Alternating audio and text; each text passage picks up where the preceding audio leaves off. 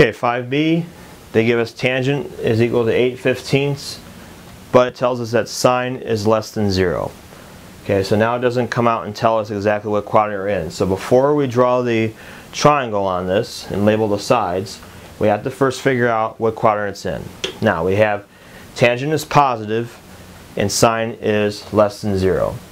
So when we draw something like this, we want to go around all the quadrants. Now we want to use all students take calculus to figure out what sign it's in. So all means everything's positive in the first quadrant.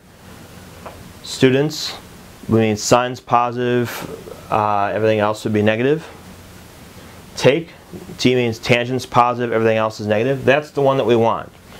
We want a quadrant where tangent is positive and everything, sine is negative. That's this one. So we want to draw our triangle in the fourth quadrant, and again we did that for using the all students take calculus way to see what's positive and what's negative in the quadrants. Okay, now theta is going to be here.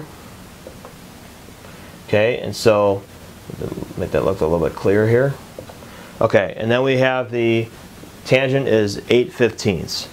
So tangent definition is opposite over adjacent. So opposite this angle where the theta is, opposite would be 8 and adjacent would be 15.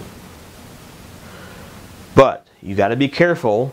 Remember, you're in the third quadrant here. So if you're in the third quadrant, each of these need to be negative. It's very important again to get your signs correct which quadrant you're in. If you're in the third quadrant, the x and the y coordinates are both negative. Negative 8 over negative 15 would still give you positive 8/15, so it's still going to be correct. We just have to put those negatives there. Last thing we want to do is figure out what the missing side is.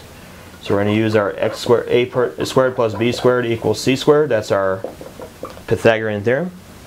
Now this time we don't know what the c value is because that's the side opposite the right angle. We don't have that. So this time we are going to solve for c. For the other two, we have negative 8 squared and negative 15 squared. Both these will become positive, so we're going to get positive 64, 225. Add that together, you're going to get 289. Square root at both sides. And remember, you're going to get plus or minus on that, but if you have a hypotenuse, hypotenuse is always positive regardless of what quadrant you're in. So it's positive here, we're going to use positive 17. Now that that's complete, we can again fill in this using the definitions. Now 17 is going to be hypotenuse. Across the triangle from the theta, this is our opposite side, so negative 8 is opposite. That means that the adjacent side would be negative 15.